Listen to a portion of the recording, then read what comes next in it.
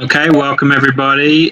This is the Government Operations Committee meeting for April 23rd, and we're doing this a little bit differently from how we've done Government Ops Committee meetings in the past. I think this is probably the first time in history we've done it this way. But what I'd like to do is to start off with a roll call so that we can get everybody who is participating to get that recorded in the minutes. So I'll ask for perhaps the commissioners to go first, and then if our staff wouldn't mind doing that. So I'm Andy Herod. I'm chairing the Government Ops Committee meeting, and then if commissioners would like to jump in, now's your time. Melissa Link. Tim Denson, District 5.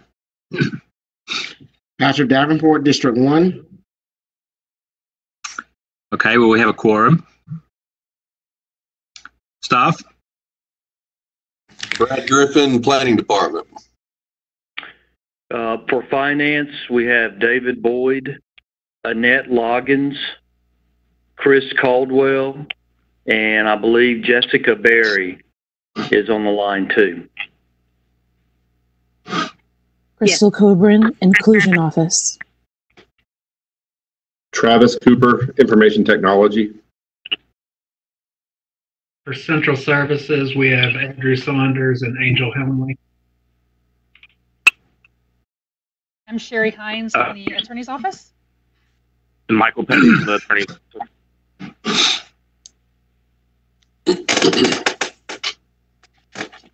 John, everybody. And Doug Hansford, Building Inspection Department Director. Sorry, I was muted. Perfect. And then Josh Edwards from the manager's office. I think that's everybody. And everybody's audio is working great, so we're good to go. Okay. All right. So what I'd like to do, first thing, is to approve the minutes of our last meeting, which was held on February the 20th, 2020. So do I have a motion to approve the minutes? I'll move. Okay. Do I have a second? Any further discussion? If not, all those in favor, please say aye. Aye. Aye. Anybody opposed? Okay, so the minutes are approved for our February 20th meeting. So we have the next item on our agenda for this evening is, I think, to finish up discussion of our leasing policy for ACC properties. We had discussed this over last 2 or 3 meetings, I believe.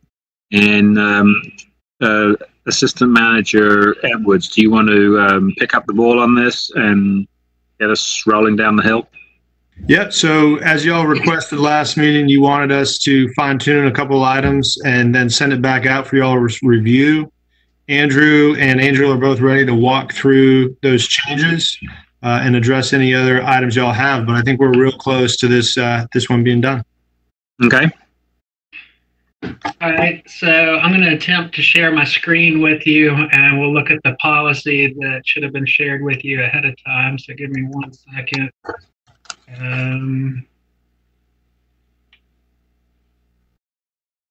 Okay, can everybody see this?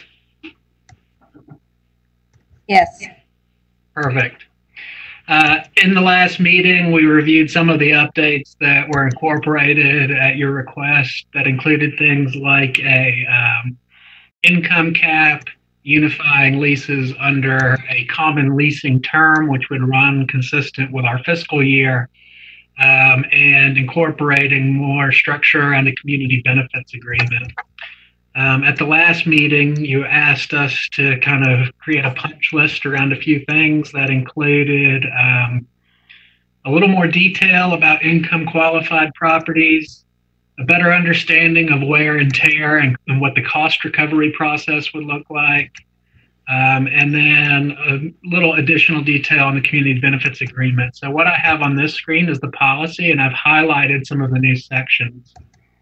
This first one is under the ability to pay clause. So the entire nonprofit leasing policy is under the architecture of these 2 clauses. One of them relates to the independent agency funding that we've discussed.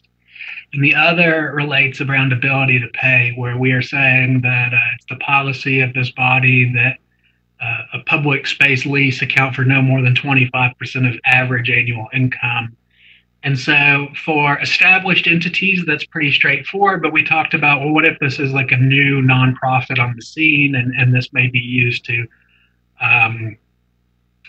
help get them off the ground. And so I've added in some language, or we've added in some language around this. And what we really did is we talked about a signed affidavit, and a couple things happened there. So they would project what they think their 3-year income would look like. We would set the lease at that. But then after that 3 years, so instead of having a standard 1-year lease renewable for 4 that most of our folks use, if you're coming under this clause, you would have 1 year renewable for 2. And then at the end of the 3 years, that would come back before the commission. And at that point, if you wanted to qualify under income, you could use the income statements that you had. Before I move on to the next changes, is there any question about that? Okay, hearing none.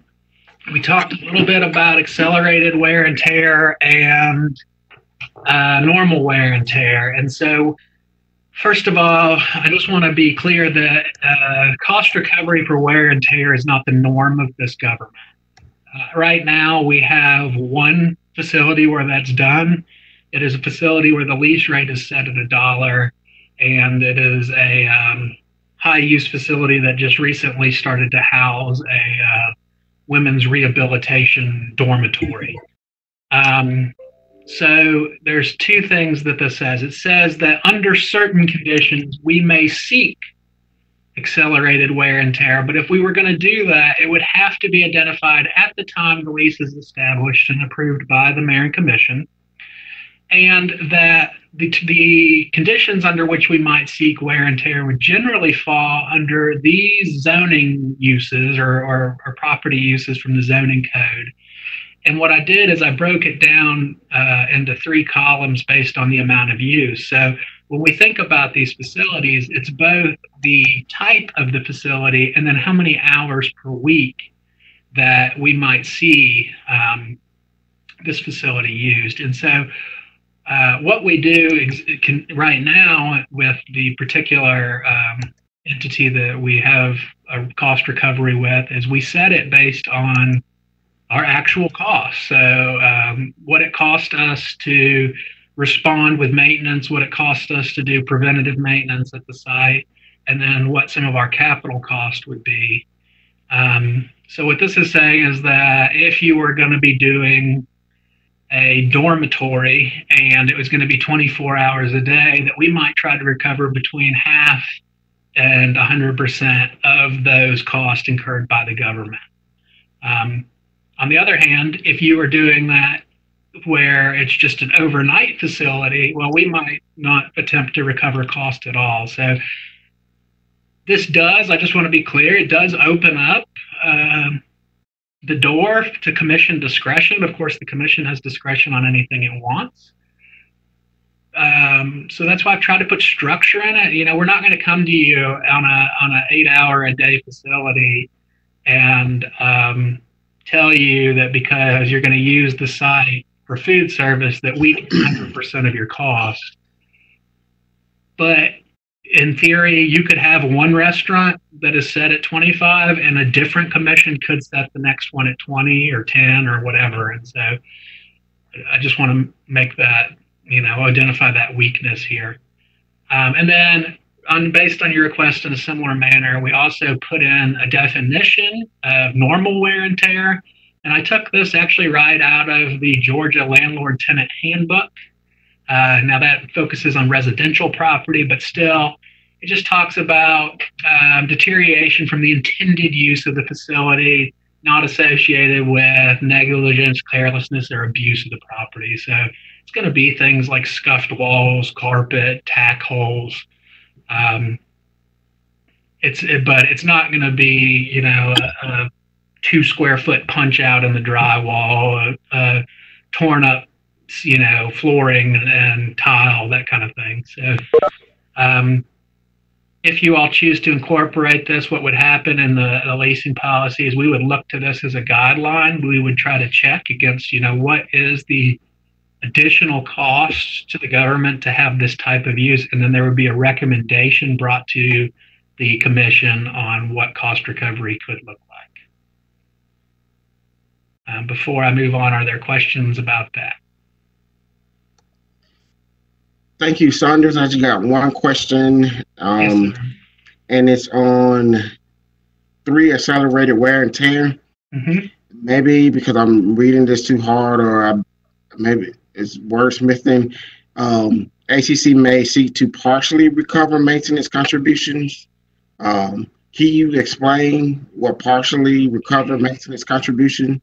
I think you have just identified a potential typo, because if you look in this column here, we may seek to fully recover. So that we might want to change that one word, but the idea is that for the majority of uses of our facilities, wear and tear, even slightly beyond normal, is expected. We're thinking about the types of uses that accelerate the need to replace HVAC units, that change our flooring from a 10-year cycle to a 5-year cycle, that may have children that are especially hard on drywall and paint cycles. These are the types of costs that that really carry for our department and for our staff. Obviously, when you start to get into 24-hour-a-day or 16-hour-a-day uses, we're much more likely to have a after-hours response for clogged plumbing or so on. And so with that, our department incurs overtime to mobilize that staff. So again, this is a framework. It is not obligating you. We absolutely, for example, could have a clinic that runs 24 hours a day, and the governing body says, well, it recommends a minimum of 25, but we choose to set it at 0. But I do think it would be very bizarre if we had a commission come forward and say, well, we have a clinic that operates 24 hours a day, and staff have recommended 25% cost recovery, but we want 100. There's meant to be an upward cap there, not necessarily a lower cap. But because it could get on these really more heavy wear and tear uses, perhaps we could strike the word partially from this and just say they may seek to recover maintenance contributions. Is everybody okay with that? I think so. Yes, I'm okay with it. Yeah. Okay, why don't we do that then? Going down, so that's the end of the policy. Everything else you'll see is just meant to be informative of the application of the policy. So one of the items I added is, because this is a fairly complicated animal that combines the building type, the building cost, and location, and then also factors in things about the building occupant as it relates to their ability to pay and whether or not they're receiving agency funding. I thought I would go ahead and we could lay out the basic building cost of spaces we commonly lease. So these are places that are currently under lease, and it identifies their square footage and takes those building related factors and just says, if you were a nonprofit tenant that was coming in here and you had no other factors in which you wanted to apply, this would be the base cost. But it also says down here, there's a way that you can reduce that cost to $1. There's a way that cost can come down to a 25% reduction. There are basically all of these factors around how you use the facility. So it is completely plausible. I mean, for an example here, the library, if you were to think of it as a purely commercial facility, we could rent it out as office space for a nice premium, is what the market has told us. But we're not in the market business. We're in the educating the community and providing social services business. And so we already give the library significant independent agency funding. And so as a result, they get to use that facility for $1 or effectively no fee. But I just felt it was wise to put this in here so that it's easy for folks to just know if somebody calls up and says, hey, what does the Brumby house rent for? Well, we could say, well, the most you would pay is $56,000, but there are other factors that could apply to bring that rate down. And then, are there questions about that? I have a question, and this is something that just occurred to me the other night when I was thinking about this with the rental income. Yeah. The 10% annual lease rate is applied to tenants wishing to generate revenue from space rentals. The revenue from those rentals vastly differs. I mean, you might have a facility that rents out a community room for, $10 or $20 an hour, a couple, maybe once every week or two, versus a facility that's basically exists to be rented out for large, expensive events. I kind of wonder if we shouldn't put a clause in there that somehow, maybe a cut of the rental fees or something, because it just, I'm not sure it seems fair. Like, you could have a facility that has a pretty high lease rate and rents once in a while, but doesn't generate a whole lot of income from that rental. See what I'm saying? I do. And I personally wondered about that myself. What I wanted to be careful of here is it was this body that asked that rental be considered. And if we go to a cost share model, we end up with putting a significant burden on staff to try to identify and recover those costs. I'm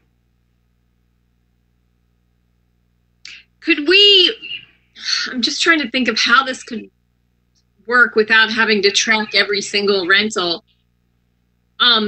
Could we ask for an annual report of the percentage of their income that comes from the rental and base that lease rate on that? Anybody have any input on this? Yes, perhaps it should be an income sharing model for the rent. Maybe it's 10% of the rent, 15% of the rent. It's something that the leaser, the leasee, whoever rented the building, can then, if they want to, they can add that to what they need for the rental. But it has to be something reasonable. So maybe it's 10% rental sharing. It just doesn't seem fair to think that, something like the Miriam Moore Center rents out a community room for pocket change once in a while, and they get the same 10% increase that, say, the Ted Grady house gets for renting out every single weekend. All right, so 10% of the rental income. So if they rent it once a year, it's 10% of that one rental. It's the lease rate increase. It's not based on the amount of the rental, right, Andrew? No, what I'm saying is, let's make it based on the amount of rental. That's what I'm thinking too. Yeah. Or maybe to make it a little bit easier, because I think that would be extremely difficult for us to have staff tracking every rental that they do, which could be multiple per month, and they're all differing rates sometimes or something. Maybe more so we put in place a range that if your rental fees are up to this point, then you get that. But if your rental range is like you said, for the Miriam Moore Center, it's pretty cheap, but the Grady Center, they're making hundreds of dollars. So maybe that would be a different increase there. So I like that. I would also suggest that you could tier it by building size and just do a flat fee. You know, if you were going to rent, I'm looking at the size of our common rental spaces here. So if you were going to rent a space that is under 3,500 square feet, maybe it's a one-time or an annual fee of $400 or $300. If you were going to rent something that's under 20,000 square feet on a regular basis, it's $1,000. You could do that because I think you're correct. The reality is that as we see this, there are a couple of major renters and only one major revenue generator. We know the library will rent you a community room for next to nothing. And many times, if it's a public service, it is nothing. We know that the Old Fire Hall 2, that is available for rent, and it is also, I believe, incidental to their use of the building. And we know that Taylor Grady House, it is their principal use of the building. And so if you were to have a straight 10% fee, you could see somebody like Fire Hall 2 just quit making that space available because they say, well, it's not worth it to us to try to pay this increase in rent. Now, for the library, it's not going to matter because we're still at $1, but that is something to consider is maybe just a tiered flat rate structure. I kind of wonder if we should look at it as rental income versus the amount of rental income generated versus the amount of their lease. Like what percentage of their rental income revenue, compare the two. Like how high is your lease and how high is your rental? If your rental income is a meager fraction of your lease, maybe we don't penalize you at all, or but if it's a pretty significant portion, if it equals or goes above that lease amount, maybe we restructure that lease. Well, if we just said that it's going to be a percentage of your rental income, and then we subjected them to a possible audit to look at their books and see what their rental income is and make sure that they paid it. I think we have to have a little trust here, but trust but verify, if you will. Yeah. It doesn't need to be declared at the outset of the lease. I mean, everybody submits their 501c4s, whatever the documentation is for their nonprofit status, and they would have to declare that revenue, that rental income revenue, I presume. Yeah. Well, unless they haven't used the facility in that way previously. But I do think it could be this simple. We could ask, you're kind of following around Commissioner Neesmith's suggestion here, is we could ask at the time of the lease and even put in the lease whether or not they intend to use the space for fee-based rentals. If they do, we can ask them at the end of the year kind of that true up, and we can say, like, if you're going to use it, there's a 8% or 10% cost share, and then they can incorporate that into their rental rates if they need to. Exactly. We can at the end of the year say, okay, how much did you rent? We're ready for our cost share, and then we could just have in this document and in the lease that we reserve the right but not the obligation to audit. Right. And so, if the Taylor Grady House tells you that they're making $60K, it may not be worth our while to go audit. If the Fire Hall 2 tells you they made $300, it also may not be worth our while to go audit it. It's just going to be kind of what do we observe versus what do we see? And then also with nonprofits, their tax records become public record through ProPublica. Yeah. So there's also a pretty simple check you can do there. I wonder if we could, again, going back to, because if we're just being honest here, like you said, only one of these entities are we really talking about bringing in exceptional revenue.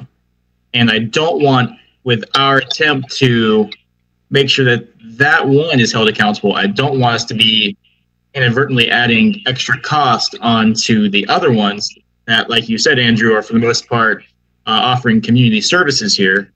So maybe if we write that into the lease, we can have some kind of clause that's like, if your room rentals are $25 or less, something like that, then you are exempt from this clause or something like that. Because again, last thing I want to do is like all of a sudden we just add on an extra $3 or something on to renting out a community room from the firehouse or something like that. That's why I think maybe we should look at it as rental revenue being a certain percentage of the market rate lease. The preliminary cost of the lease. We have this market rate lease, and then we start chopping away at it with these other factors. Maybe this could be one of the factors. And there's less chopping away. You're actually generating significant amount of revenue in proportion to the overall worth of the lease. That makes sense. A couple of points. One, whether you make this a 10% add-on or a 10% discount, if you don't, you might be chopping away, but it's the same outcome, which is implying additional charge based on the total size of the facility because you chose to rent it. Well, we could also put a floor on their rental income before we take our 10%. I would support that. For example, if your rentals per year exceed, I don't know, pick a number, $1,000, $2,000, then you're subject to the revenue sharing. That way we don't hurt guys that are a firehouse community room rents for $15 a day. Take a lot of money, a lot of rentals to get that up above $1,000 or so. I definitely think some kind of floor would make sense. The other thing that is probably worth pointing out is the one major facility here that currently generates income from rental. This one. We started that facility cost. This reflects the market rate for that facility if we were going to put it into the private sector. Well, if you put it in the private sector, they have the right to rent it. If I rent an office space, more often than not, I can have people pay to come have a cubicle or have an event. So because we started with market rates, there's this. In this particular facility, the only way they're bringing this rent down is to either qualify as income qualified, to receive independent agency funding in which that particular organization does not, or to have a community benefits agreement where they have to come back to this body and justify why the services provided there 80% lease reduction. So I don't know that. I think first of all, there's a potential here that this particular facility that generates revenue off of rentals almost exclusively is already going to probably end up being an income qualified facility because we haven't seen any of their tax returns. That's 130% of their average income. So having this rental clause really has done nothing to account for that. The other is I do like having a floor of like if your rental income is less than $2,500 a year, we just don't care. Because then I just hesitate to invest what could amount to hundreds of dollars of staff time chasing down dozens of dollars in revenue share. This discussion, I think we've covered the bases. What is your recommendation? I recommend you just drop it. Just forget about it.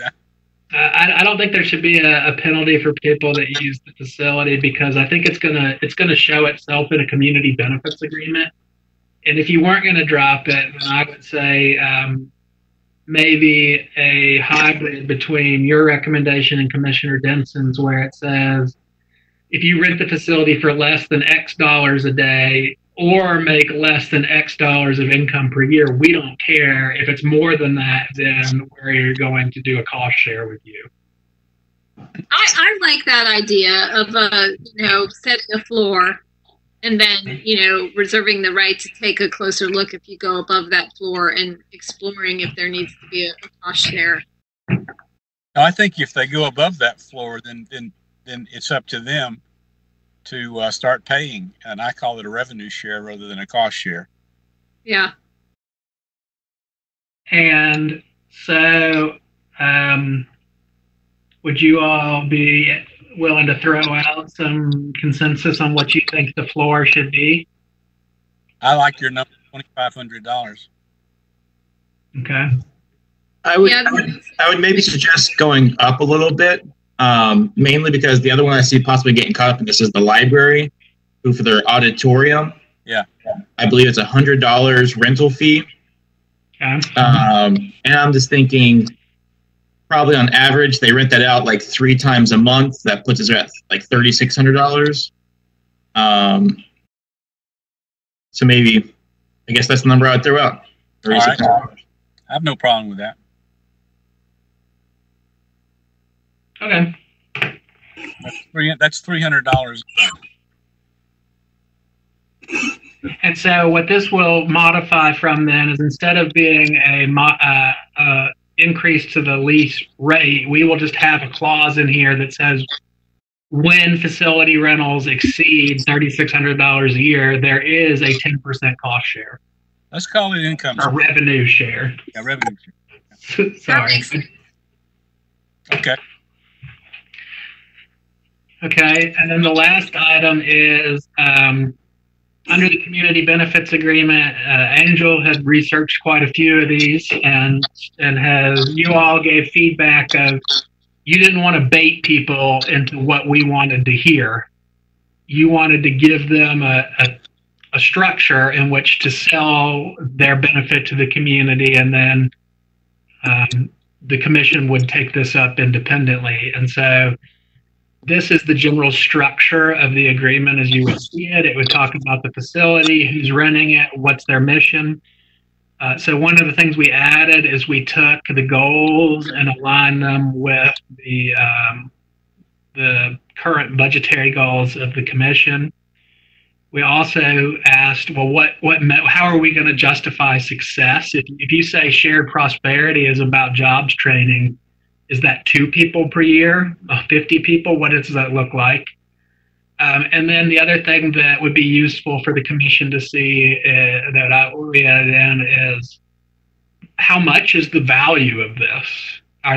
Does this qualify them for a $4,000 a year reduction or an $80,000 per year reduction? And what is the expectation that the lessee who's agreed to this, how do they report to us and show that they're progressing towards those goals? Any questions or comments about that? Did you give an answer to that question? What do you mean, did we give an answer? No, did you? I heard you ask questions, but I'm not sure I heard what the answer was. What is the value? No, that's what it would depend by facility. Yeah, they're making the case for it, and then y'all are deciding whether that's a fair value. I see. So basically, you would use the information from items 3, 4, 5, 6, and 7 to justify if you wanted to offer the reduction from Section 8. Okay. Sounds like we need a commission rental committee, huh? Andrew, that's a good question in terms of when this will go into effect. Just some dates we want to put out there. The next rentals that need to be updated are coming as of July 1st. And so we are trying to line everything on the fiscal year now. And so if we're going to get this in front of the full mayor and commission, we need to have this ready for the next agenda setting meeting. So it can be approved before July 1. I don't know what mechanism y'all want to use for those first ones, But Andrew, what's that turnaround time for them to, you think, to fill this out and give information? And will there be enough time in your opinion? Well, Angel, I would ask you, can you hop on and remind me which lessees are currently up for renewal? Yeah, it'll be all the Merriam-Moore. Okay. And the neighborhood health center. Okay. And I think that is it. Got my list here. That's easy. Yeah, those are coming up July 1, but yeah, let's see, Henderson Extension, the Merriam-Moore facility. Yeah, that's all that's coming up July 1. But if we get the agenda report and it's not going to be, when would it be approved? In June? It would be up for vote on that voting meeting in June. Mm-hmm. Honestly, I mean, I've worked with these tenants a long time, and I don't think I would be able to get everything I need to get them started on July 1. That's my opinion. But I mean, we did put in the policy that it could be for the first year, could be for less than a year, right? That it would just still expire at the same time every year.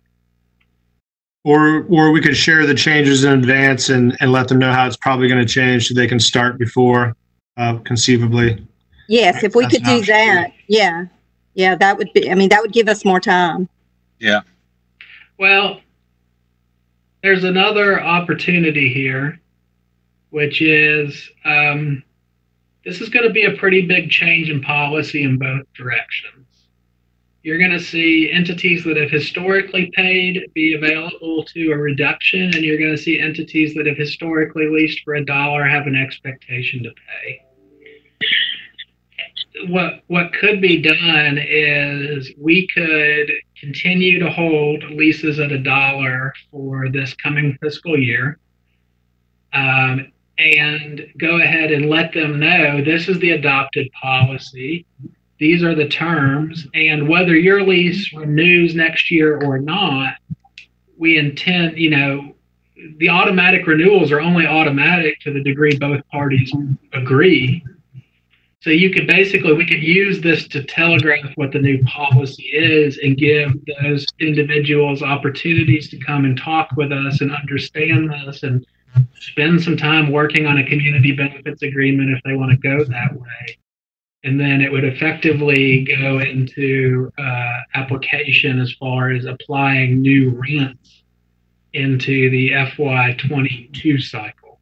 Let me tell you why I particularly like that. It's because of what we're going through right now.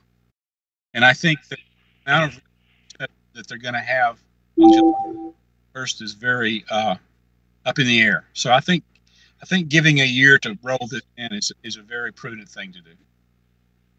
Well, also, this is kind of what we had talked about, I think, at our last meeting, which was that, for some organizations, they're going to see an increase, and that, we wanted to basically phase that in.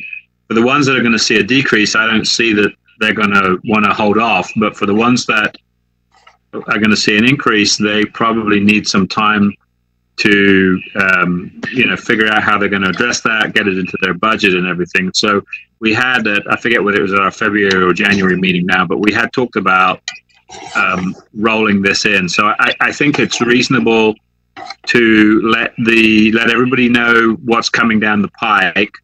For those that are likely to see an increase, to give them a year to come up with a way of addressing that, whereas for those that would see a decrease, I'm sure that they won't have any problem wanting to sign on July the 1st.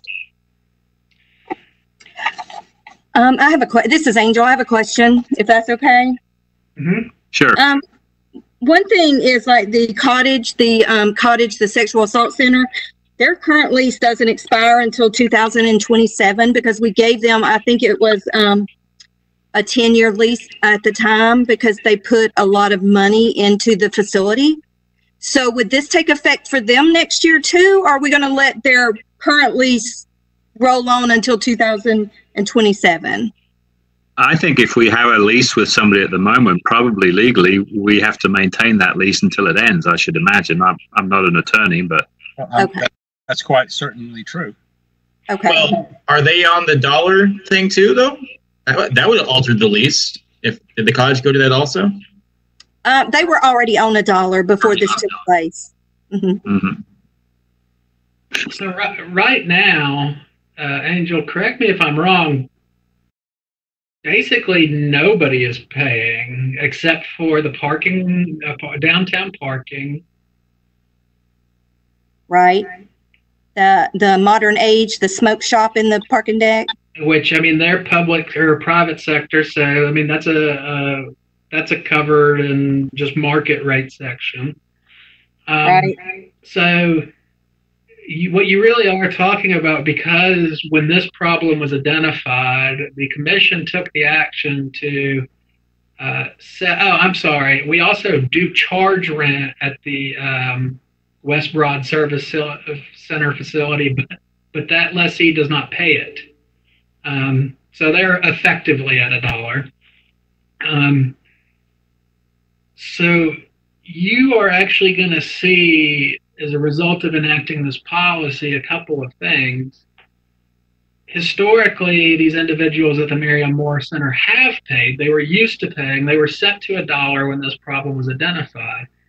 Some of them will go back to paying, but it will be a system that is fair, where everybody is playing under the same rules, and they will have opportunities to get further rent reductions than what's even shown in this column. So I think really, as far as holding the lease extensions for a year for anybody that's renewing and just saying, hey, you're going to get it for 1 year for $1, and here's the policy for next year, you're not harming anybody, and you're by artificially holding them at a higher rate. Yeah, I agree, and I think that another good reason that might be a good move, and this kind of goes back to Commissioner Neesmith's comment. If we did that, that would kind of line up all of the renewals to happen in the same period.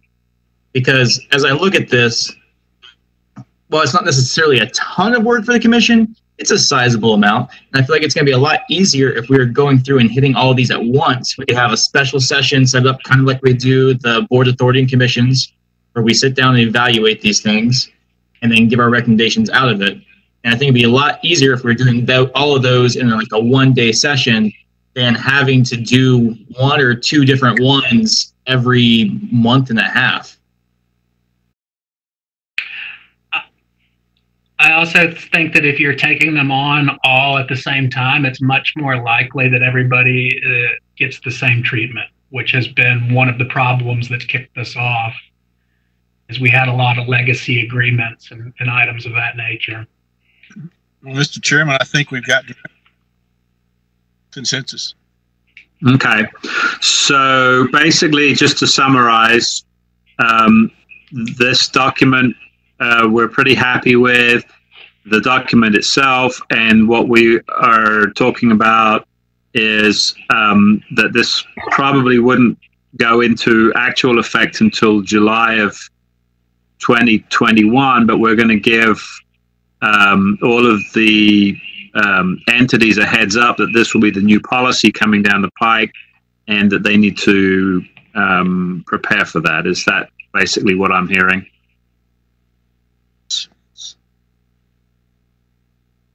Is everybody on the same page? I think so. Yeah. Okay. That's what I recall with that discussion about the rent revenue floor. Yeah, where did we end up on that? What I heard is I was going to... Sorry. Please.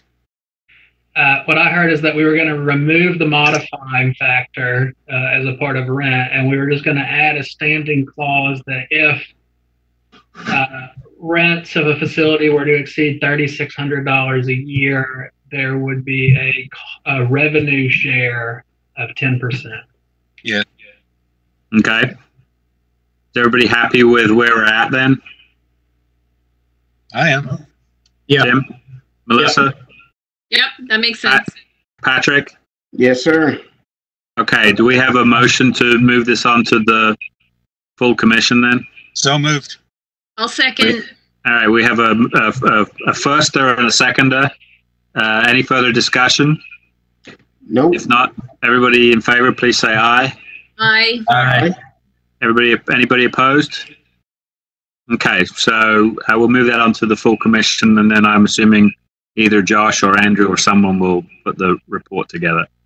Good, Andrew. Thank you. Yes, good job. All right, so the second thing we were going to talk about was the review of our short-term rentals. We did have a presentation about this at a previous meeting. So, Josh, do you want to pick us up from where we dropped off?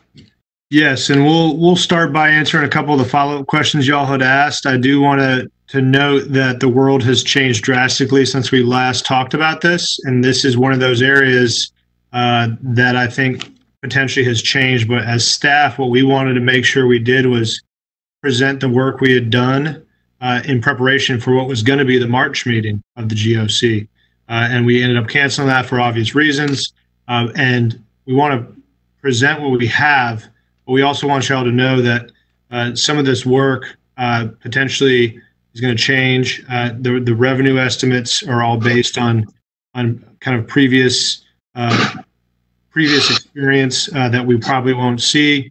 And you know, we're unlikely to see the number of rentals for the near term, but in general, I'm just going to show a part of the presentation we gave you last time, just to double back and answer one of the questions to start. So what you're seeing now is, let's put this into presentation mode, is a portion of the presentation we gave last meeting. And we wanted to answer, I believe it was Commissioner Neesmith's question in terms of a recommendation from staff on what modules we would recommend if we were to purchase a software platform. And the quick answer to that is we believe we would need every module as staff. And so without current employees to do this work, this would be an add-on, and the need for a hotline, the need for compliance monitoring would be there in year one. And just to remind you all of the cost, we did. Travis is on the WebEx. He did reach out and try to find other companies that do this work to get estimates, to get a sense on if this was a normal rate. There aren't a ton out there that we could find, and because the total cost is $66,000, we automatically need to do an RFP anyway. So our recommendation as staff would be that if you all want to go down this road, we would do an RFP and we would see who's in this realm, and we would bring back and do demos of and do a full evaluation. So that would be our recommendation in terms of next steps. But that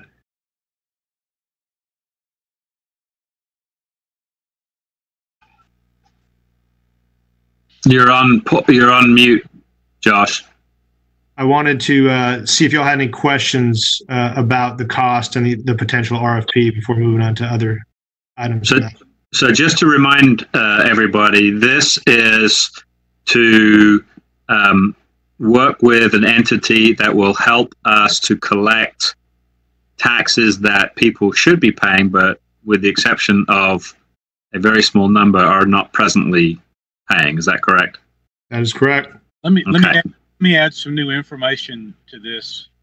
I got a notice from Airbnb last week that they were now required to collect taxes on short-term rentals in Georgia. The hotel motel tax? No, probably just sales tax. They didn't really. Tax? They really didn't say. And if I can speak really quickly.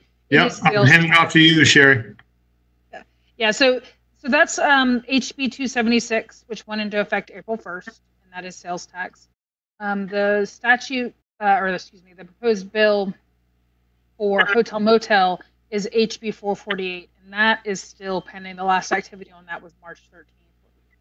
Read and referred, so it hasn't done anything in a while. So we're watching that, and one of the things that Finance and I've talked about is that it would be really interesting to see what happens. Sherry, you're going in and out a little bit. If you don't sorry, mind. can you hear me better this way? That's much better.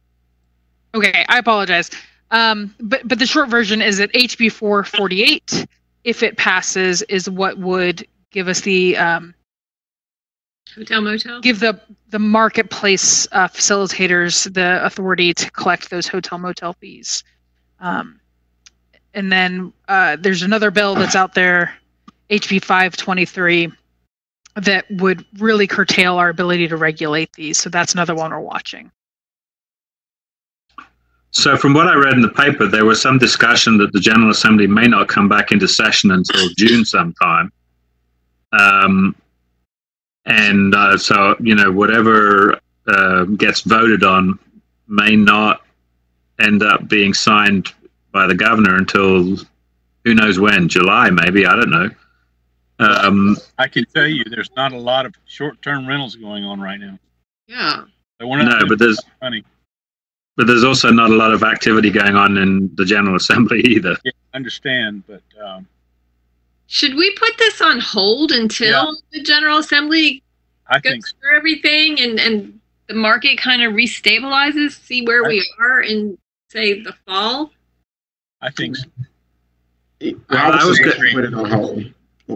I was going to ask Josh, if we were to do an RFP, what's the time frame for that anyway? 90 days, 120 days? Yeah, I would say it's about that time frame. I think the big question there is, without current funding for that in the budget, we would then have to do a follow-up agenda item asking for the money mid-year. So that's adding some time to it as well. So it would be a little bit longer than your typical RFP. But Travis, is that about right? Yes, that would be about right. Well, I think also that our own budget setting is going to be pretty nasty. I don't know that if we want to obligate ourselves, our RFP does not obligate us, but to obligate ourselves to spend that money at this time. Yeah, all I was thinking is that we might. Nothing's going to happen for a while, and I get that.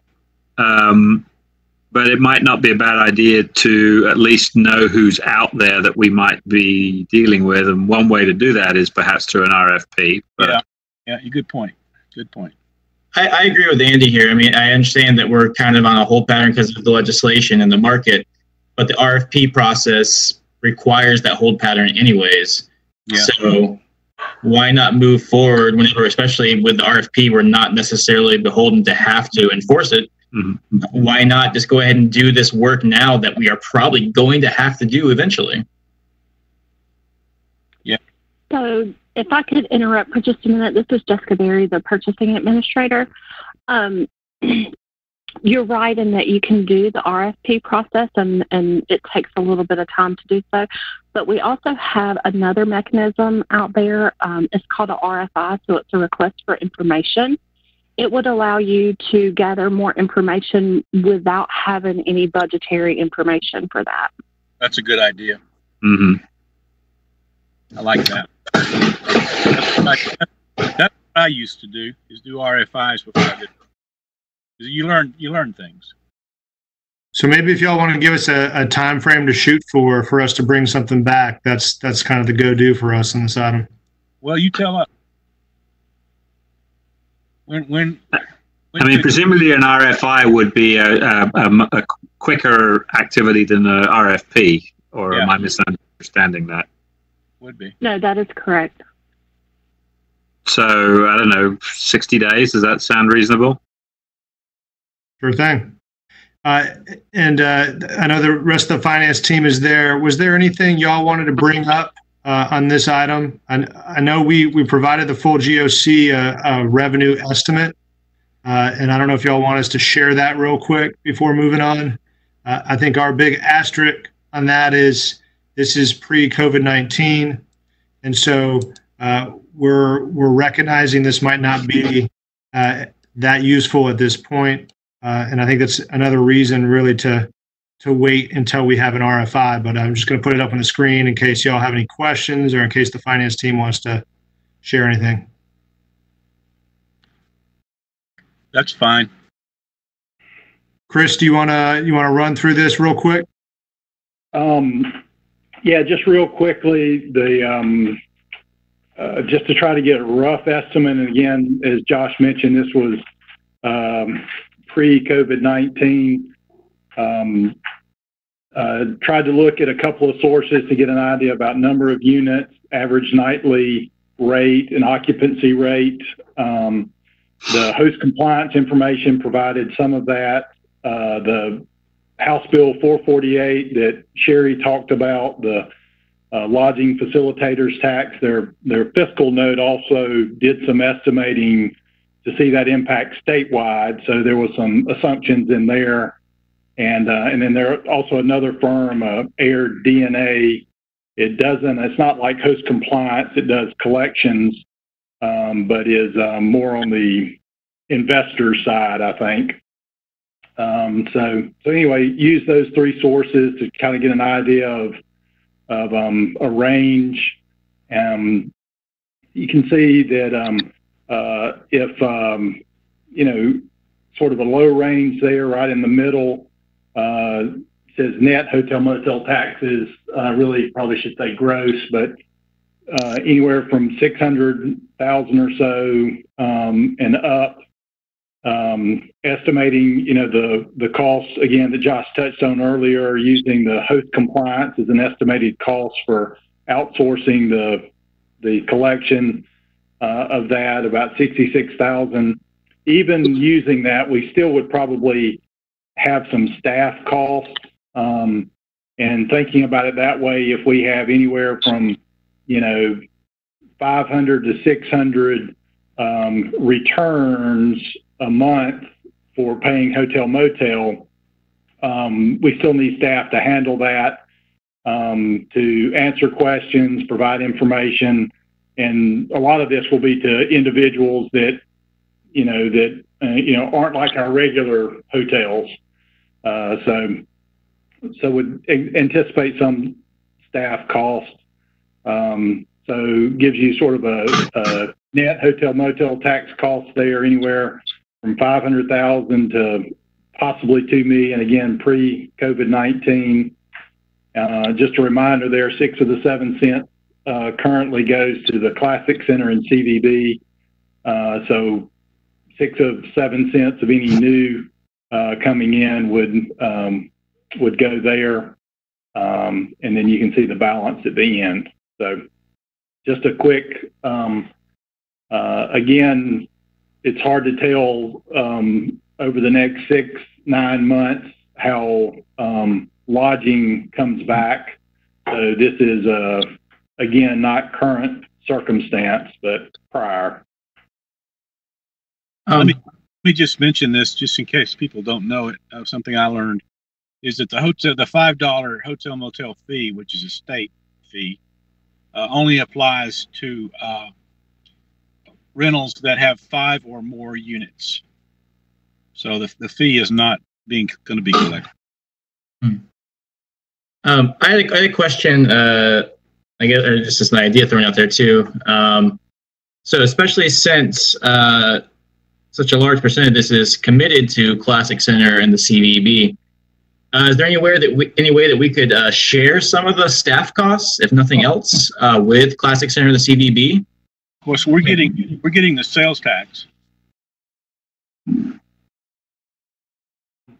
Well, yeah, no, I know, but still, I'm just wondering if there. I mean, I know that already the CVB already has some stuff they do with a hotel with that whole portal that they use now. I don't know.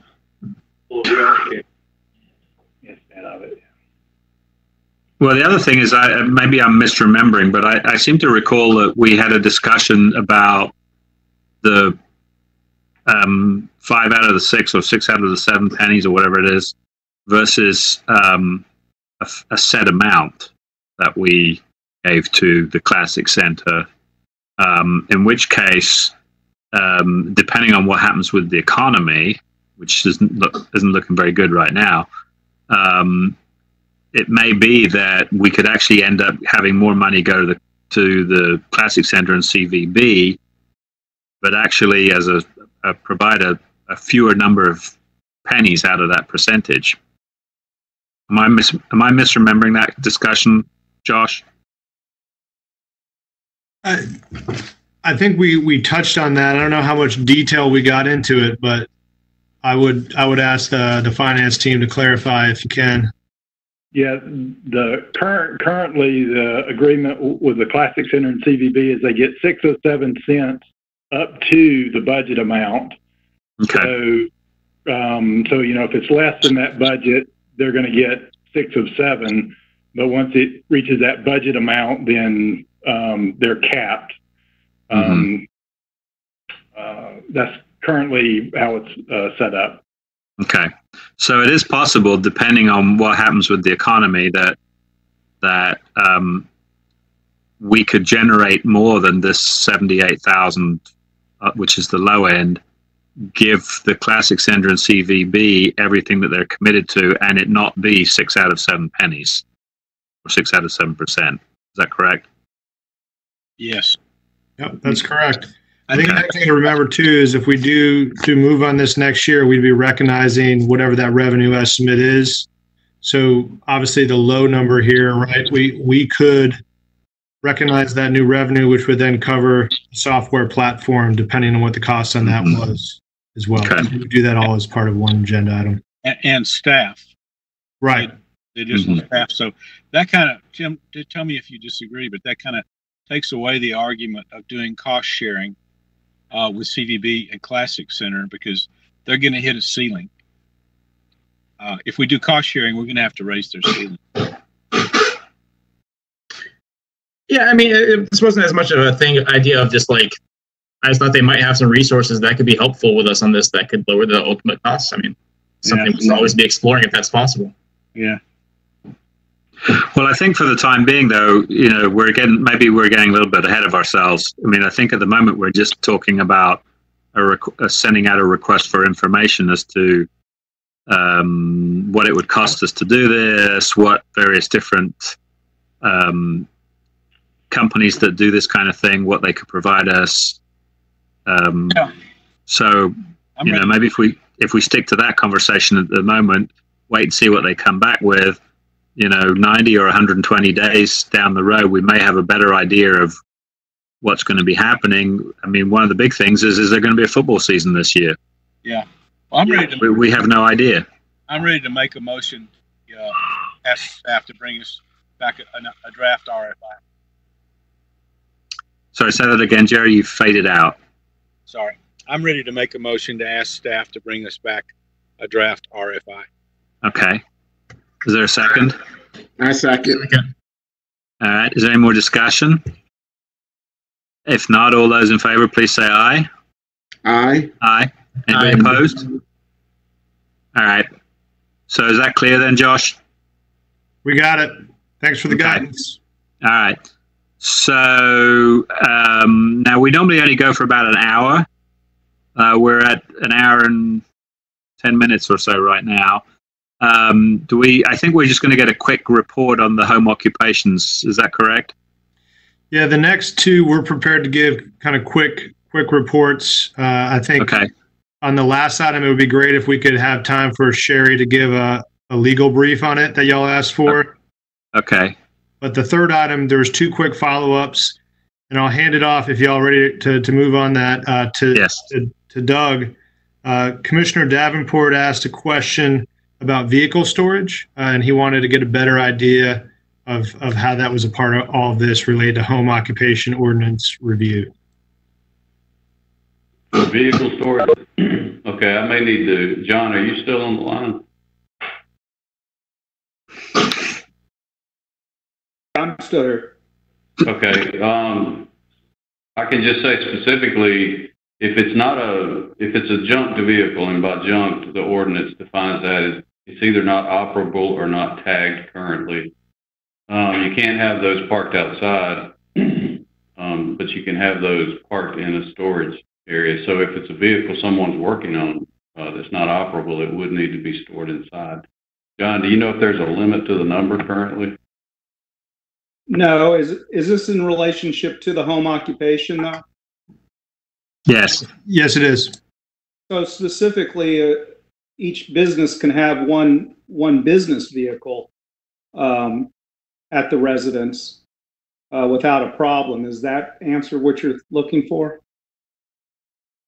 I want to open up to Commissioner Davenport and see if that adds the clarity you were looking for, sir, or if you had any follow-up questions.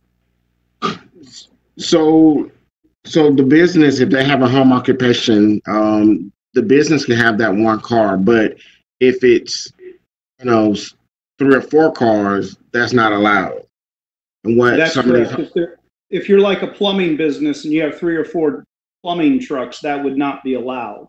Yeah. If you're a landscaper, you can only have your truck. You cannot have a bunch of equipment. Each individual piece of equipment would be over the limit of 1 that you would be allowed to have. So you couldn't store your equipment at your house. Well, let's put a fine point on that. Number one, it's one vehicle, including a trailer. Number two, if you don't have a home occupation license, there you go. You can park your vehicles at your home, and there's no limit. Well, yeah, that's true. You can park your own vehicles at your home, but if we get a complaint that there's a home occupation, No. I've been through this many times. If you do not have a home occupation license, you're not running your business from your home. You can park as many vehicles at your home that belong to your business as you wish. Not necessarily, no, Commissioner. That's not correct. Oh, it is correct. I've had that. No, problem. it's not. I've had that problem for 5 years. And now the problem you're referring to, sir, were unidentified vans that were parked at the residence that were not part of didn't have any logos on them or anything like that. So those vehicles were allowed to park at the residence. That's right. right. We're specifically talking about business vehicles that are identified as such. But they are business vehicles. I think the issue is we couldn't prove that they were business vehicles because they didn't have the insignia of the business on them. I think the issue was he didn't have a home occupation license. Therefore, he could park whatever he wanted there. Yeah. And this is Michael Petty from the attorney's office, and I agree with you, Commissioner Neesmith. That's correct. If there's not a home occupation there, then they can park vehicles. They just have to comply with our other ordinances. That's right. Parking ordinances and things like that. That's right.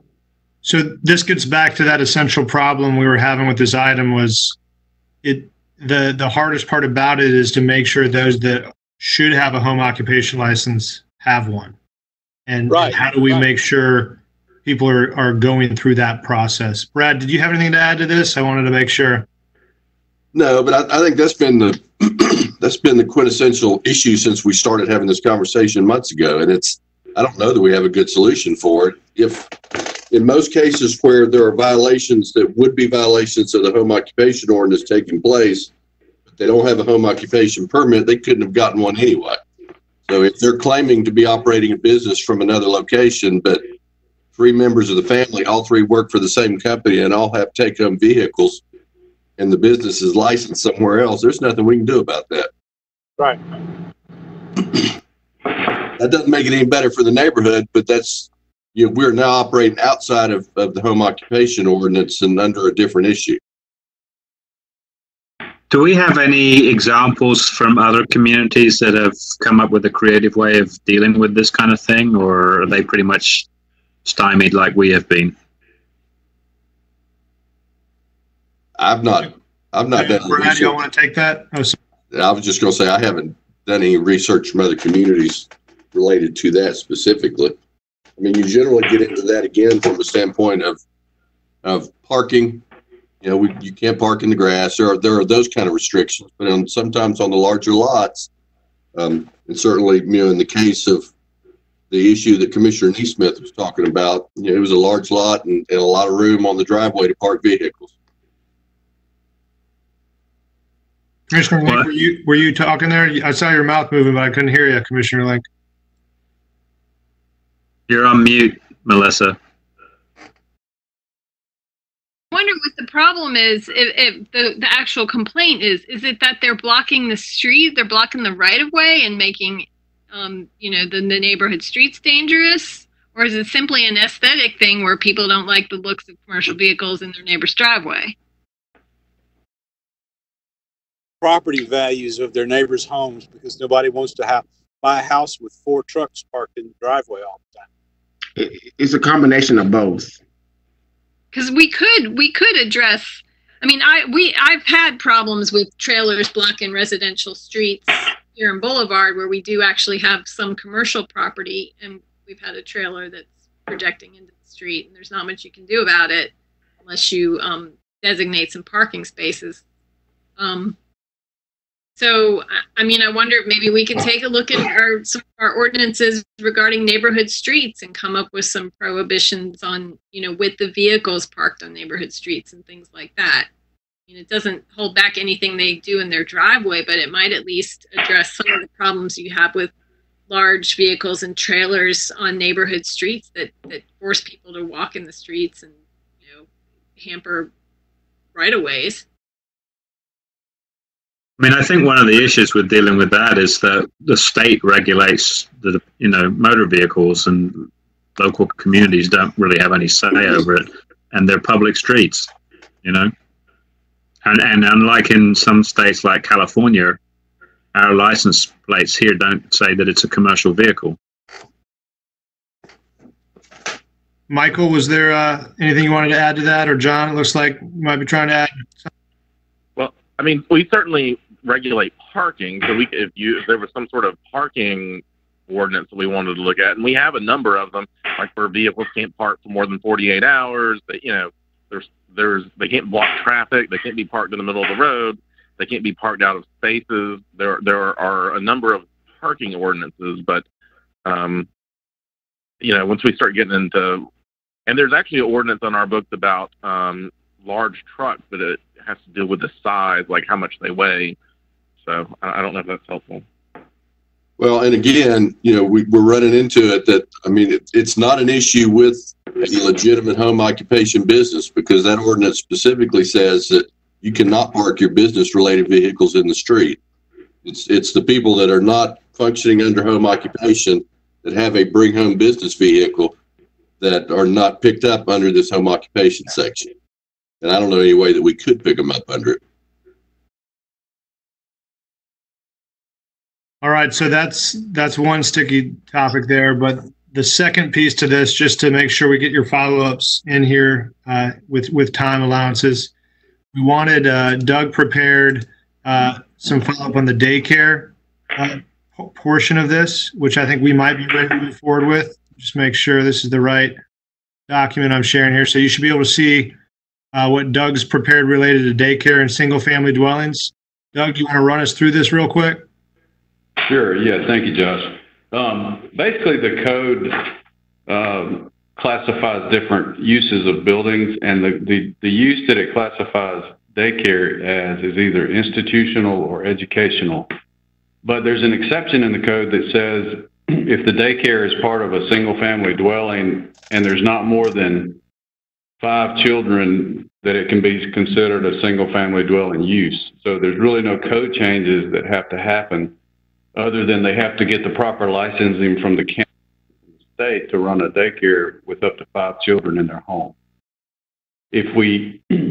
Now the state, this is kind of confusing, and I apologize for that. It confuses me every time I read it, but the state allows up to 6 in a single family home without triggering any of the fire marshal codes, such as alarm systems and sprinklers and additional exiting and that kind of thing. So what we can do is we could increase it from 4 to 5 with no code changes. It would just take a text amendment to the zoning ordinance.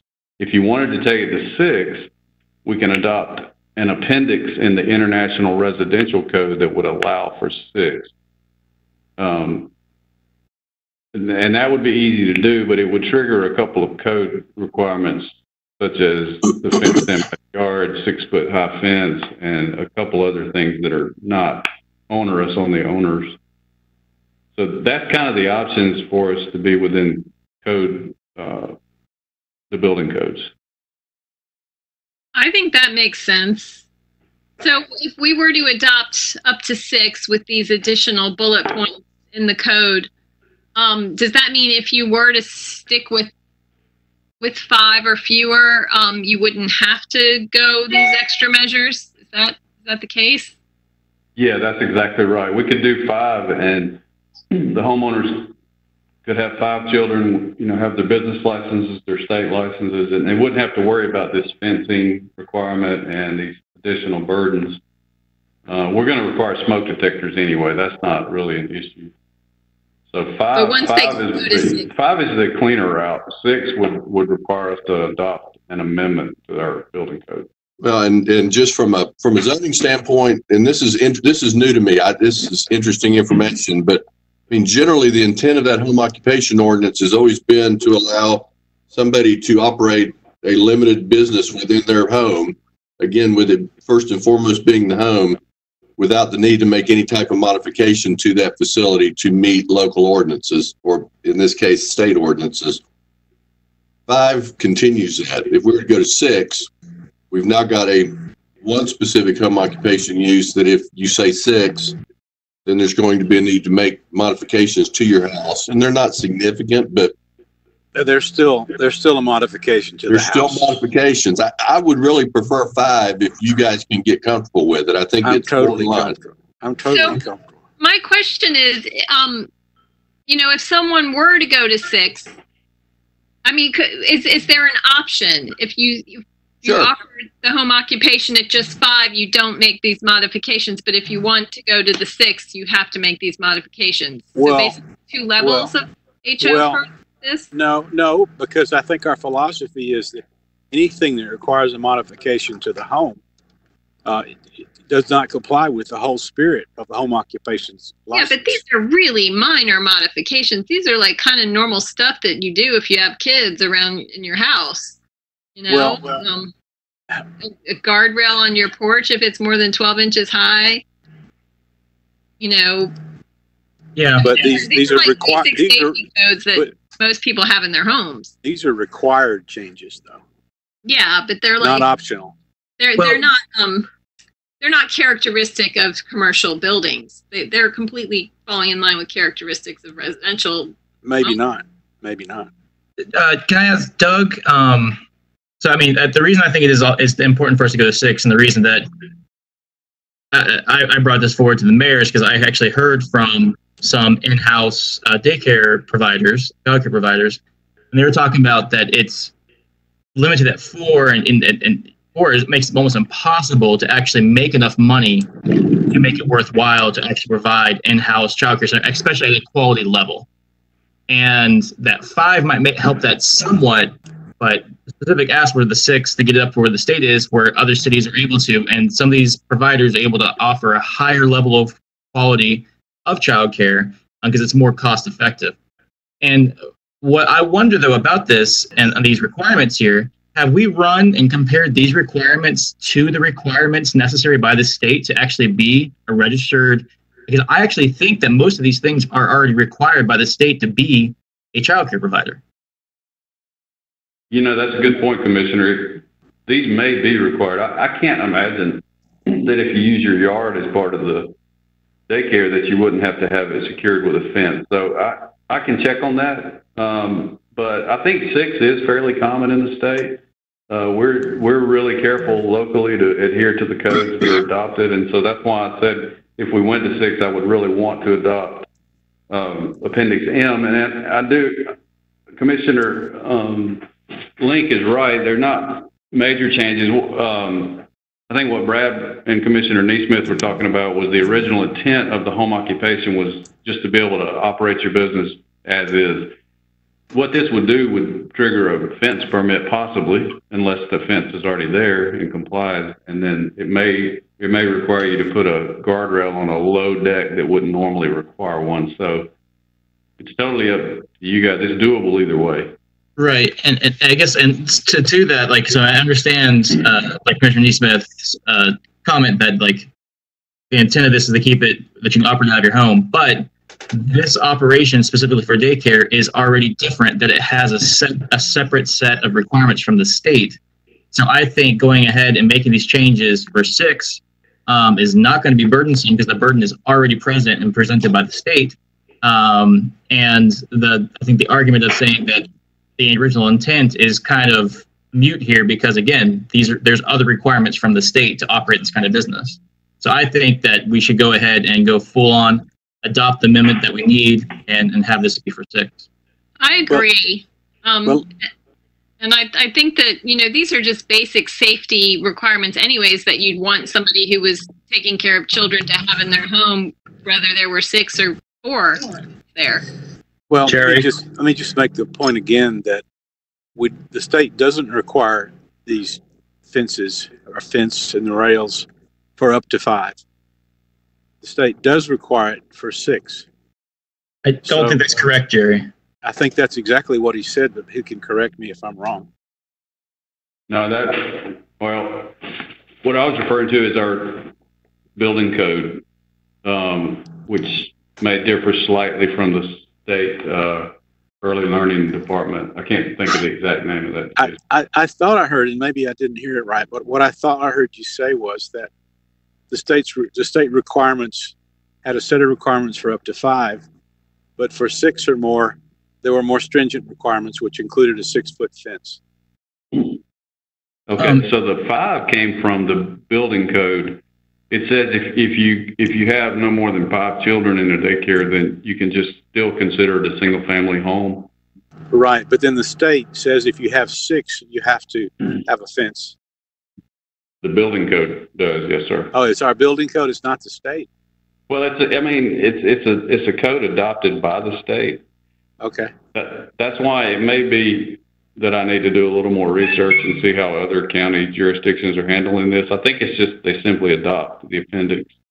Right. Well, how about this? Since there seems to be some confusion, and since it's nearly 7 o'clock, why don't we ask for a clarification on the issue that's come up vis-a-vis 5 versus 6, and bring this back up next time we meet. And if I could get a clarification, I'm assuming when we're talking about, for example, 5, as it is at the moment, 5 or fewer children, that's 5 or fewer at any given time.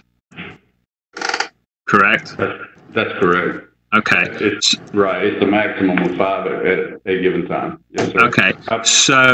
So if we have somebody that has childcare in their home and they were to have, let's say, 5 children in the morning and a different 5 in the afternoon, what happens at crossover time when they've technically maybe got 10 children in their residence at the same time? Well, that's a good, I don't really have an answer for that other than you could probably just consider that crossover time and not care time. I don't know really. That may be. Okay. We can look at that as well. I mean, I call Michael and Sherry and ask them. the language in the zoning ordinance for home occupations for daycare says no more than 4 under the care, no more than 4 individuals under care at a time, excluding family members' children. So I would say the crossover is going to create a problem with the way that it's worded in our local ordinance right now.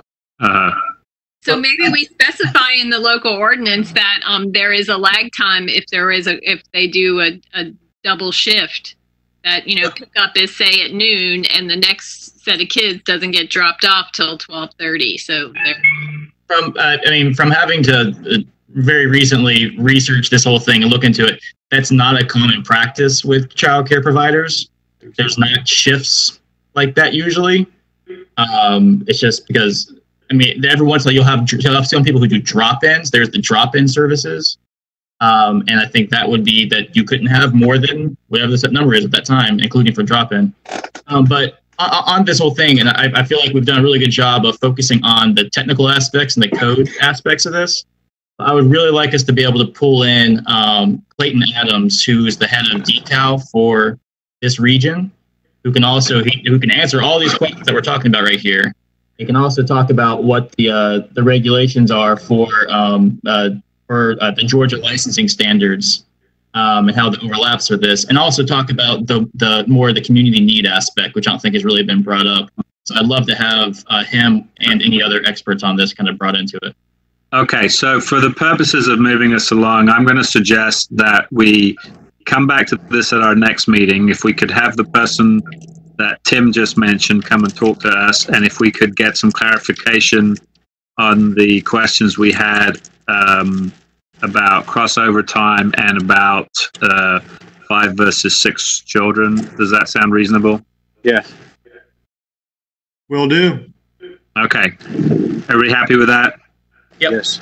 All right. So finally, I think our attorneys, one of our attorneys was just going to give us a quick update on the last item on our agenda.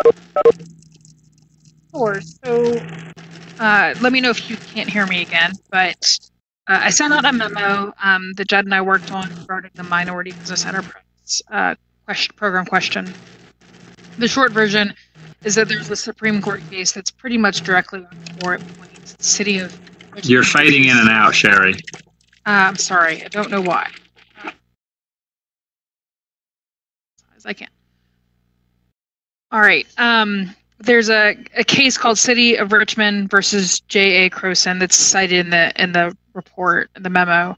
And the short version is that you generally can't do any sort of minority or gender-based programs unless you can prove that you have a documented, verifiable history of discriminating against those specific groups and that you're trying to address that.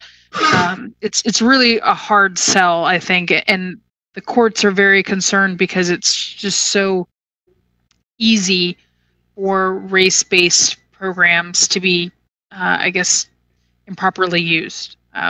So anyways, I tried to detail that pretty extensively in the memo, and I'm happy to answer any questions that you all may have about it. Just to clarify, when you say you have to have a documented history, are you talking about the local government or are you talking about the community as a whole? Ideally, the local government. Or for instance, as in this case, if we could say that there was a history of, for example, like a construction, like large construction corporations specifically discriminating against a specific minority, then we might be able to set up a program to address that for that specific minority. Not for all minorities. Are we able to give preference to local businesses? So I did check that, and yes, we can do local businesses. Okay. The proposal, the solution really is to focus, to set up a program, perhaps similar to the one that Macon has, that focuses on small local businesses, not minority or gender-based restrictions. Right. I mean, I think that'll probably do it. Well, just to follow up on Commissioner Neesmith, several years ago, there was a committee that looked at giving preference to local businesses in our contracting, and it's a bit more complicated than it might seem off the top of our heads. And the committee at that time decided that there were more negatives than there were positives. It might be worth digging that report out and circulating it amongst the committee. I think it may even have been under Mayor Davison. I can't remember now, but I remember I think it was in LRC. But Gene, the font of all information, will probably know where that is. But we spent a lot of time looking at this, and at the end of the day, decided that, at least at that time, having a local preference or ordinance was not what we wanted to do. Now, maybe the environment has changed, maybe people's desire has changed, but this is not, this is not a new topic that we've addressed. Okay, well, let's look at it. So, if I guess I have one first comment to say is that I don't think supporting local businesses gets the intent of what we're discussing here at all. This was very specifically based around minority businesses, and the conversation that started this was specifically around Black and brown business owners, which I feel that if we were to go just on the local routes, you have the same exact inequality happening, just on a local level. And so my question then would be to you, Sherry, and do we know any cities, and I'm sorry I haven't read through the entire report, but any cities that have successfully been able to reach that marker of establishing that there was, like, a grave injustice to specific races? Or so I'm not aware of any that have gone through that. I think what is fair to say is that it all depends on if you're challenged. I mean, there's nothing in the law that says we can't pass a minority business enterprise program, but I think we should expect very quickly to be sued if we do, and then we would have to demonstrate why we have the ability to do that. And this Croson case is, City of Richmond case is, just has so many steps, and you can see the thinking of the Supreme Court, and so it just makes it very unlikely that we would be successful. I know Durham has a program. I will also say, I think it's helpful to know that when Macon put in their program and Judd was there, they brought in an expert who specifically puts these together to kind of walk them through that process. So I think to Commissioner Harrod's point, it was a very involved process and not an easy thing to set up, even on a completely gender and race neutral small business program. There are communities that are doing it, though, is the answer. Okay. Yeah. Well, let me argue. In Georgia? No, I don't think they're. Well, I think Atlanta has something similar, but Atlanta has some different things, and also a very powerful legal department. I mean, the reality is that there's just a lot of litigation in Athens. I mean, we've sued over stormwater and all sorts of other things that are not particularly litigious in other communities. So we should definitely expect a challenge. Yeah. Tim, bear with me here a moment while I explain what my perspective is. Number one, if we have a preference for minority-owned businesses, we may be trying to resolve and fix the problems of the whole country here, and having no real benefit to our citizens. If we could have a local business preference, I think that will have a good effect on minority-owned businesses that are local, and maybe even encourage them to pursue a business that's local, but encourage minorities to pursue a local business enterprise. So I have a question or an idea. So legally we can't necessarily do a minority business preference, but could we institute minority business programming that maybe offers some training and things like that, some inside information? Because from what I understand, the hardest part for some of these businesses is just getting their foot in the door. They don't have the social connections to know, and they don't have the experience behind them to even be considered. Mm-hmm. So if there was a program to give them that foot in the door and to give them a little bit of experience and some of those connections be considered.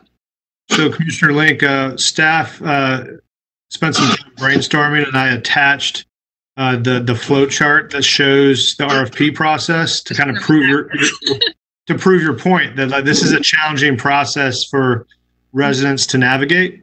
And so staff is on the line. Jessica, our purchasing administrator, already jumped in an earlier item, and Crystal Coburn, our inclusion officer, is on the line. They spent some time together brainstorming short-term opportunities like that. And if y'all want to spend 5 minutes, they could share some of their ideas, and we can end it at that and share more next meeting. But they're on the line if you want to hear some of their ideas. That would be sure. All right, Crystal and Jessica, I'll give you the floor. Okay. So one of the things we did is sort of start thinking through, as Josh mentioned, what's the existing procurement process and what might be some of the barriers to increase participation. So one thing we could do is find ways to provide tip-to-tail human support. Both Toro and Jessica in finance noted that when vendors are actually able to ask questions and have multiple conversations and get in-person support, it helps them stay in the pipeline and get into the pipeline. In more than one instance, a vendor has been able to successfully compete for a bid after getting insight from Toro around how to effectively complete and strengthen their quote. And as Josh mentioned earlier in this call, Durham has 2 staff members specifically dedicated to contracting. So one thing that we could do to start would be to explore practical ways to increase human support throughout the process, and provide that from the very, very beginning. And that includes proactive outreach. So finding ways to make the process as accessible and transparent as possible, not expecting people to come find the process, but instead taking programming out into our communities. So the essential action step there would be to expand our capacity to meet people where they are and provide real human support at every single stage of the procurement application process. The second thing we could do is adapt our language. So we could use easy to understand language. The language that we currently have can be extremely difficult to understand, as Josh just pointed out, just looking at the process. So one of the things that finance is currently doing to help support potential vendors is taking the time to break things down in those sort of face-to-face interactions. This is connected to the tip-to-tail human support that we just talked about, but by actively and systemically simplifying the language and refining the process, finding ways to streamline it, we can help to make sure that more vendors actually understand the requirements and the steps that are involved, and that more vendors, again, get into and stay in that pipeline. So the potential action step there would be to identify all existing procurement documents, requirements, and processes, and begin the process of simplifying and streamlining proactively. A third thing that we could do, Jessica and Toro mentioned that we have in the past done expos in combination with UGA. It's essentially like a reverse trade show where there are tables that, UGA departments and ACC Gov puts on, and vendors can come and find out what it would take to be able to bid for opportunities to work with those various departments. So if we were to put on a similar expo when public health allows, or even find a way possibly to do this virtually, it could provide an opportunity to give hands-on support. If we were to bake in sort of like a session on site, and we again could do this virtually, where we are breaking down the steps that are involved, sort of really explaining, here's how you can be as competitive as possible as we take the other steps outlined above, the tip-to-tail human support and the easy-to-understand language, we may be able to target some of the goals that you've mentioned. That's exactly what I was imagining. Mm-hmm. Yeah, because I look at this chart and I don't know what the hell I'm looking at. And, I theoretically kind of understand this stuff. I'm thinking about small businesses who this would send them running screaming. And I also think about, small businesses who might want to expand but are befuddled by our planning process. It's not that easy to find out what kind of businesses are allowed in certain zones. So I would say, if we move forward with this kind of hand-holding process, we take a look at our planning process as well. Would it be possible, Crystal, to just get maybe like a one-page write-up of what you just said that we can, so we know, A, what we're doing, and B, some of the possibilities of, or some of the improvements that you and your office are talking about doing? Yes. Because I think that would be helpful. Yeah, definitely. Good place to start. Yeah. And Jessica, was there bullet points on major suggestions? And just Jessica, was there anything you wanted to add to what Crystal shared? I know y'all worked on that together, but I wanted to make sure there wasn't anything else. We did. The only other thing that, and I can't remember if it came up at the time that Crystal and I spoke or not, but, there's always the potential that you could do classes of how to do business with ACC, or just general classes to go over the language in the document. Right. All right, so we'll work on getting that one pager back to you. Sherry, thanks for all your work on the legal brief, and Crystal and Jessica, thanks for all your work on brainstorming, and we can get you more information and figure out what y'all want for the next meeting. Sure. So, I want to follow up if I really can. I just want to, because I know, Commissioner Link, your original question was about minority programs to assist. I just want to make it really clear that equal protection is important. So it's best to make these general programs that are available to everyone. Yeah. But we could certainly do the kind of community outreach that often isn't done specifically to minority communities. I think as long as we're doing outreach to everyone, then I think that's acceptable. We can talk about that more. It's just we got to make sure we treat similarly situated people the same. Okay, well, let's. We're now nearly at 2 hours, so let's. Josh, could we maybe could your office maybe send out a doodle for a month or so for our next meeting? Now that we seem to have mastered virtual meetings, will do. And does anybody else have anything else they desperately want to say? If not, I will entertain a motion to adjourn. I'll move. Do we have a second? Second. Any more discussion? All right. If not, everybody in favor, please say aye. Aye. Anybody opposed?